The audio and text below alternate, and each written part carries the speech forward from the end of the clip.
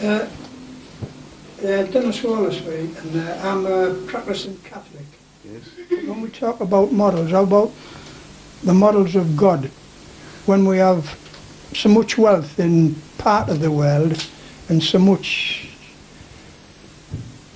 degradation and poverty in other parts of the world and suffering, how can we justify that that's God's will? We don't. We can't. When there is such cruelty perpetrated by man against man, when you permit others to suffer, who are again God's creatures like you are, and you do not share their misery, and you have no concern for others' way of life, their happiness, their suffering, then you can't call yourself a true Catholic or a true believer in any religion.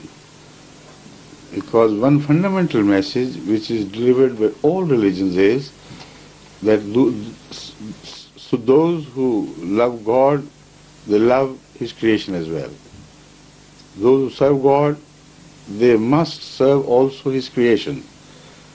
There is no dividing line between your relationship with God and your relationship with human beings. This is what I have understood from the study of various religions. That is why at the start I said that I do not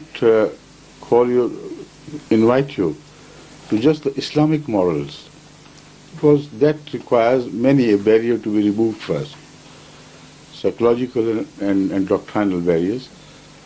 But when I invite you to morals which are universally accepted as morals, that's the easiest formula to work with at a universal level.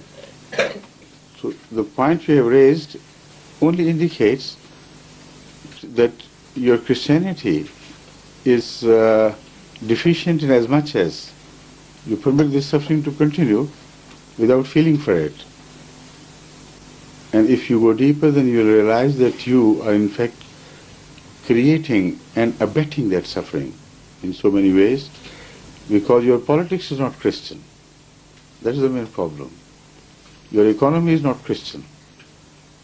Your social behavior is not Christian. And the same is true of Muslim countries. So where is religion? It's only in the name. When religion actually becomes a reality, then the world must change into a heaven on earth.